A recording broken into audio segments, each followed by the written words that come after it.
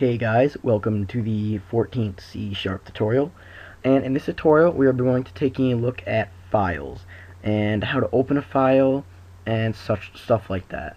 Now the first thing that you're going to want to do is on your main form you're going to want to have two text boxes, just line that up there, and a button that says open file, or really anything you want, but that's what it's going to do. It's going to open a file. So once you have that, double click on your button and you should get this code right here. And right up here, we're going to want to type open file dialog. OFD equals new open file dialog.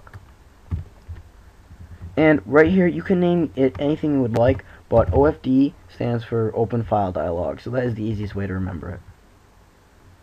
Alright, and if you have your code up here, this allows you to reference OFD or open file dialog anywhere in your code, so you don't have to create a new one of these for each bracket system or whatever you want to call it.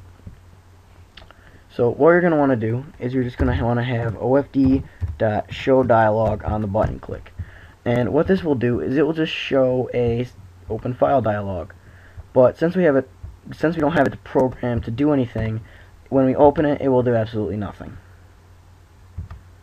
So the first thing that you're going to want to do, and I highly suggest that you do this every time you're having something open a file, you're going to want to have an if statement that says if OFD dot show dialog equals dialog result dot OK.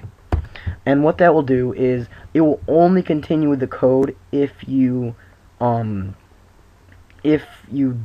select a file and click open. If you click cancel, or if you exit out of the thing, it won't do anything, which is very good. Alright, so then we're just going to throw down these brackets here, or curly braces actually, and we're going to want to put our code in here. And the two strings that are very useful from open file dialogs are the file name and the safe file name. And we're going to go over the first one first, and which is the file name. And the file name is it's the address to where your file is located. Like if we go to an Explorer right here, and we see these are all file names. Like it's the location of the file or the address. So if we have textbox1 dot text equal OFD dot file name, and we have textbox2 dot text equal OFD dot safe file name. Alright, and the safe file name is the name of the actual file. So if we were to open up this GPD right here, ffeo71.gpd, that is the safe file name. Alright, so now let's debug. If we open a file, I guess I'll just open up that GPD that I was talking about.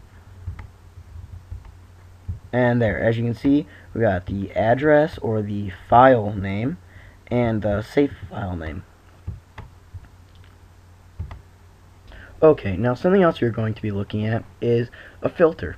And what a filter will do is it will allow you to only open up a file with a certain extension on it. So what you're going to want to do is just type OFD.filter. And then what you want to do for the filter is you're going to want to put a quote. And the first thing you type is going to be the little reminder or message that it shows on the side to tell you what extension it is. So I'm just going to put GPD. And then to separate the message from the extension, you're going to want to put a line. And you hold that you get that character by holding the shift key and pressing. It's like a little thing. It's a key right above the enter key. It's it's to the right of the closed French curly brace. And then you're going to want to put a star, which is shift 8, and then your extension. So we're going to do .gpd. Alright. So now it will only allow us to open GPD files, and all the other files will be filtered out. See, that's the little reminder right there, GPD, and it will only allow us to open GPD files. So it will only show folders and files with the extension GPD. Alright, now that is it for this tutorial. If you have any questions regarding open file dialogues, just leave a comment and I'll do my best to answer it. So, see you guys.